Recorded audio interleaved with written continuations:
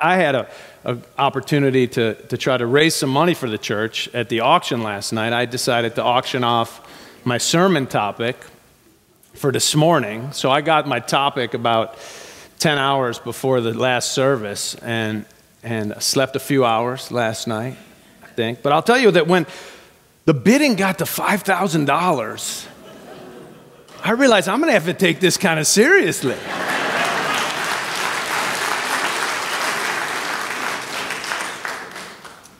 So I'm working on about 3 hours sleep, so this ought to be interesting for everybody. This may be the first time that one of my sermons puts me to sleep, not just you all in the pews. The auctioneer last night said that if it were up to him, if he got to choose the sermon, the topic that he wanted, remember what it was? It was, is there twerking in heaven? Twerking in heaven, yes. I heard the person sitting next to me said, I thought that was heaven. Some of you don't know what that means, but you can ask me later. Fortunately, the auctioneer was not eligible to bid on the item, so the topic was given to me by Mike Wessinger, our very generous winner last night, and the topic that he gave me, very thoughtful. And really, it wasn't something I could just wing, so I did have to stay up and actually work on it. It was, it ain't my fault.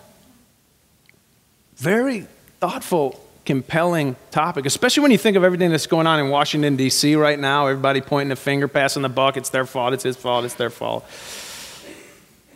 It seems like our politicians are trying to rewrite our national anthem so that it will say, America, the land of the free and the home of the blame. Our politicians seem to have what a nurse friend of mine calls Adams syndrome.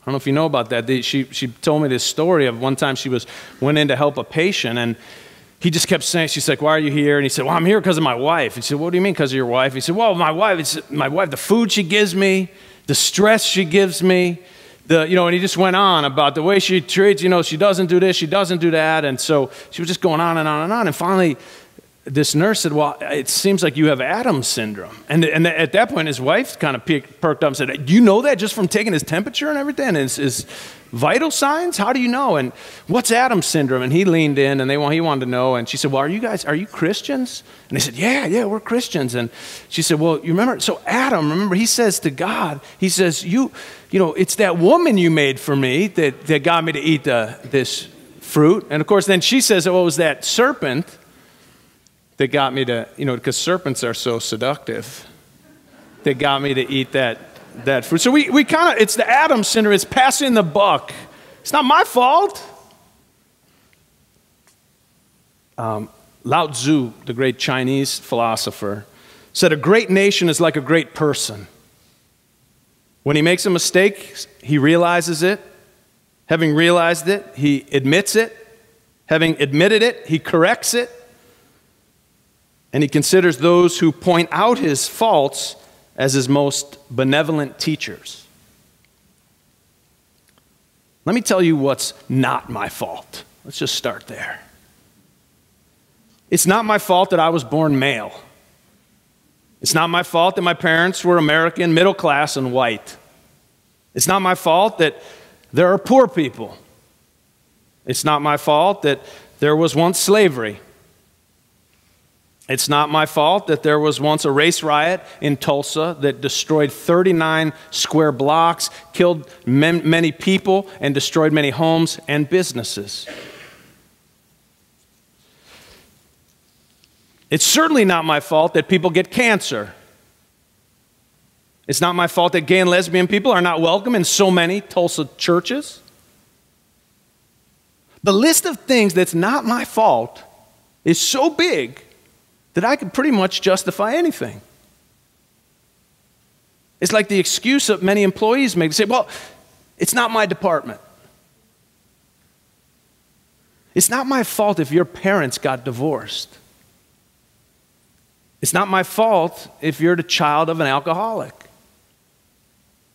It's not my fault if you were abused as a child. And at the same time, it's not your fault if your parents got divorced. And it's not your fault if you're the child of an alcoholic. And it's not your fault if you were abused. A lot of things happen that are not our fault. In fact, our lives are filled with many blessings and challenges that have nothing to do with anything that we have done. The most important question is not really who's to blame, but it's how to respond. Why is it that one person who's the victim of abuse as a child uses it as an excuse, and another person uses it as motivation to help others? Last night at our auction, I had a chance to talk with one of our youth who were helping. Our youth choir were helping with the auction last night, and one of our youth came up to me. She was really excited to talk to me and tell me about what she'd done earlier that day yesterday. She said she spoke at a conference to teachers and parents and other professionals. And she got to talk about her experience of being bullied. It turns out that she'd been bullied quite a bit. And she said it was incredible to watch. There were people crying. She's just a teenager.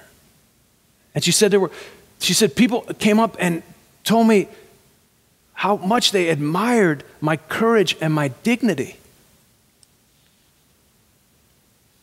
And I can tell by the look in her face and the glint in her eye and the confidence in her voice that she is going to be a great leader that's going to help a lot of people in her life. Because she is going to use her experience of pain and hardship to help many others. That's in part because she has two very supportive and wonderful parents, and she has a very supportive church and youth group. We all inherit our share of blessings and challenges, and the most important question is, what are we going to do with them? Because we can't change the past. Now, it's the same in politics. All politicians come into office and they inherit all the good and the bad of the previous administrations. Once in office, they can't just keep blaming the last administration. They have to take responsibility for what they're going to do. They've run for office, they've achieved the office, now it's their turn. Now, I know I'm speaking to a lot of liberals this morning in all three of our services. As they say, it takes one to know one. I don't want to turn this into a political talk. That'd be easy to do with this topic. But I have to say that I find it fascinating that from the liberal political worldview right now, everything that went wrong in the last administration is President Bush's fault. And everything that's gone wrong since that administration is the Republicans' fault. In other words, the way it looks to most liberals, and I realize I'm generalizing here, but since 2000, pretty much everything that has gone wrong in politics in this country is due to the Republicans. Isn't that convenient? In other words, it's not our fault. Blame them. But mistakes and bad decisions and terrible policies and bad compromises have been made on both sides. And if people or parties or nations cannot see and admit their faults, then they're not going to learn. And they don't learn. Do we have any baseball fans here this morning? Any baseball fans? All right, we've got a few. So in baseball, the scorecard reads three things: runs, hits, and errors. Right, see, nobody likes causing errors, but at least in baseball, they admit that and they acknowledge that everybody makes them. They put them right up there for everybody to see. But we live in a no-fault culture. We have no-fault divorce and no-fault insurance, and we're told by our lawyers not to ever admit fault, even in a car accident, even if we caused it. Don't say it's your fault. Politicians say things like, I did not have sexual relations with that woman. And famously, during a debate with John Kerry, President Bush, while running for his second term, was asked by Linda Grable, during the last 4 years, she said, you have made thousands of decisions that have affected millions of lives. Please give 3 instances in which you came to realize that you made a wrong decision and what you did to correct it. And he could not come up with or admit to even one. This was a president who, like him or not, was wrong in his claim that Saddam Hussein has weapons of mass destruction. He was wrong in claiming that Saddam was linked to Al-Qaeda. He was wrong in predicting that the Iraqis would greet American soldiers with dancing in the streets. He was wrong in predicting that the conflict would be over quickly. He was wrong in grossly underestimating the financial cost of the war.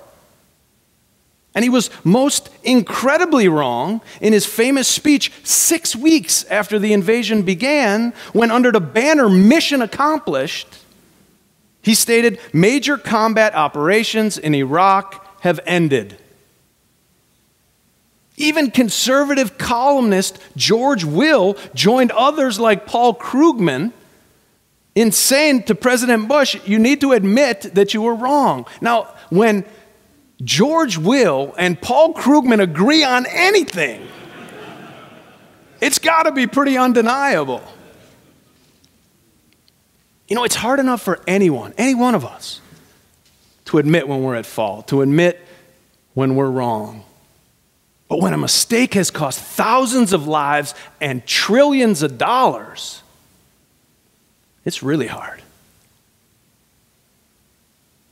But the test of a person's character, just like the test of a nation's character, is once we've made an error, how do we respond? Can you see where this is going? I've given a bunch of examples of things that are not a person's fault, and the question in those instances is, even though it's not my fault, what is my responsibility? And I've given examples of situations where it is someone's fault. And the question remains, since I've made a mistake, what's my responsibility? In other words, assigning blame and finding fault has its role, has its purpose. But in the end, the question that we all need to wrestle with, all of us need to wrestle with, is with the blessings and the problems that I've inherited, what can I do? Now, I mentioned the Tulsa race riot earlier when I was giving a list of the many things that I'm not responsible for. You may recall that back in 2001 and 2002, I was one of the proponents for reparations for the race riot. I spoke out for it in this pulpit. I wrote about it in an opinion piece for the Tulsa World, and I worked for it through the interfaith organization Tulsa Metropolitan Ministries. Now, people would ask me, Marlin, you weren't even around in 1921. And you're not even from Tulsa. Why would you be advocating that those of us living in Tulsa now pay for those mistakes of people back then? And I would explain, you know, when a city employee, let's say somebody who's driving one of those street cleaning trucks, damages a car in the process, the city pays for it. The city's supposed to pay for it. There's a collective responsibility. It's called civic government. It's the definition of civic government. So during the race riot, the city's police did not protect citizens of Tulsa and their property and their businesses. In fact, the sheriff, the report says, the official report says, the sheriff deputized white men to go on behalf of the state and continue the destruction. But the city and the state, they never rectified the claim. In other words, it's a debt owed because actions of city employees caused destruction and loss of property. Now, the case eventually made it to the Supreme Court. I think it was 2004, 2005, and the claim was rejected under the statute of limitations. Not because there was no grounds, but because it had been too long. But is justice denied? Justice at all?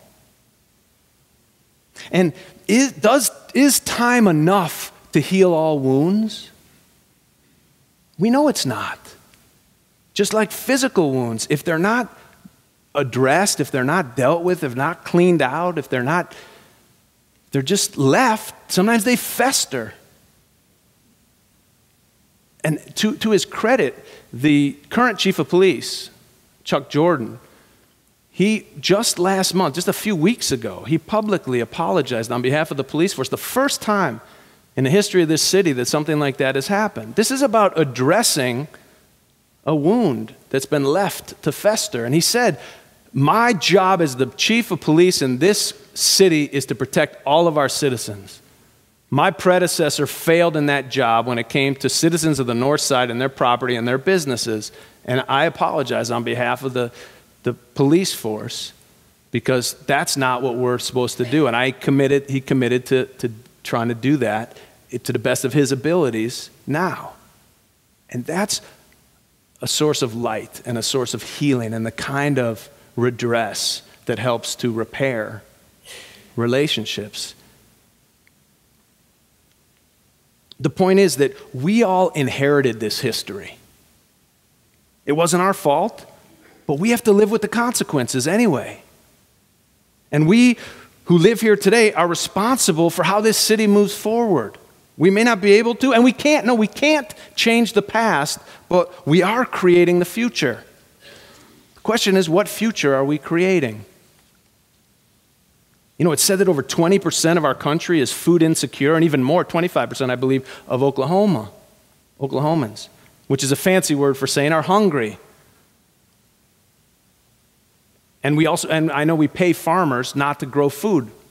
Someone else with a different degree is going to have to explain how that works to me. Many Americans don't have access to affordable health care. Even if the Affordable Care Act is wildly successful beyond everybody's imagination, there's going to be millions of Americans who do not have affordable health care that works. Our public schools are failing by everybody's grade. Our prisons are overflowing. There is no avoiding the fact that the rich are getting richer in this country and the poor are getting poorer, and most people are just staying the same, barely. That's just the fact. Just in the last week, I think the stock market broke like 3 all-time high records. Well, unemployment remains really bad with little signs of abatement. But let's think about this. We've had, in the last 20 years, in the last 2 decades, we've had over 13 years of a Democratic president in the White House. Both Congress and Senate have changed, on the national level, have changed back and forth. Democrats have been in charge. Republicans have been in charge. Since I've been in Tulsa, the governor, we've had more years with a Democratic governor than a Republican governor, but it's gone back and forth. It's pretty even. Same thing with the mayor in the city of Tulsa, exactly even in the years I've been here, Democrat and Republican. And yet, this is the situation that we're in. Is it all either party's fault? No. Is it my fault? Is it your fault? Well, somewhat no, somewhat yes. Regardless of fault, the question is, how can I take responsibility for making things better? Because in the end, the test of a nation's character, just like the test of a person's integrity, is not determined by whether we make mistakes or whether we've made mistakes, but it's determined by how we respond to the mistakes we've made.